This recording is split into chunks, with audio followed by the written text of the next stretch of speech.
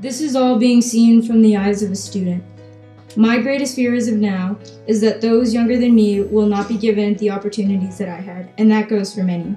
We may not all be the doctors and lawyers of tomorrow, but we have the potential to be some of the greatest leaders of tomorrow. And that all comes from the knowledge we were provided with yesterday. I'm not only trying to save MJHS for me, but for my little sister as well. I want her to experience Miss Blaisdell's pure energy, Miss Olsky's universal acceptance, Mr. Buchanan's terrifying yet extremely effective lectures. I want her to experience the same community feeling I felt, and I can't do that if you close my school. I am also concerned for our terrific teachers who may not be able to stay in GPS if we take over the school.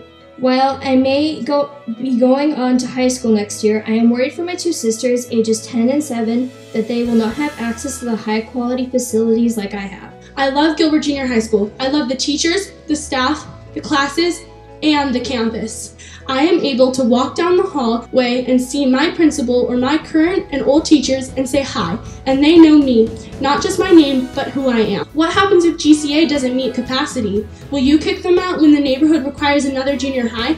Your studies show that older families are moving out and younger families are moving in. Plus, if you combined both schools, then it would be very crowded. The other junior highs in the district already have a lot of students, so this doesn't help the situation. When overcrowding happens, students will get less direct academic attention.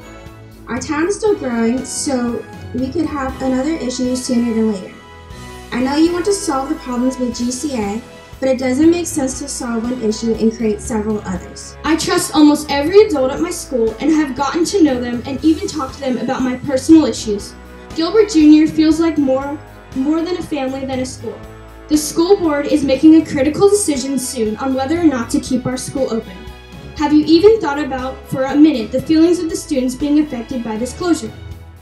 This problem affects more than just the 7th graders, it also affects the families and students in the neighborhoods near Gilbert Jr. In conclusion, before considering closing Gilbert Jr., put yourself in our position as parents, teachers, and students of Gilbert Junior High, and you can solve GCA's problems, just not at the expense of our community. Why am I not at Greenfield? It opened up, I was teaching, and I said, I'm not leaving my kids. They need teachers to stay at Gilbert Junior High School. And when Highland opened up, I said, I'm staying here. I'm not abandoning my kids. And when Desert Ridge and South Valley opened up, I stayed. I didn't abandon my kids, and I really don't see why this district has decided that now is the time to abandon my children. They don't deserve that.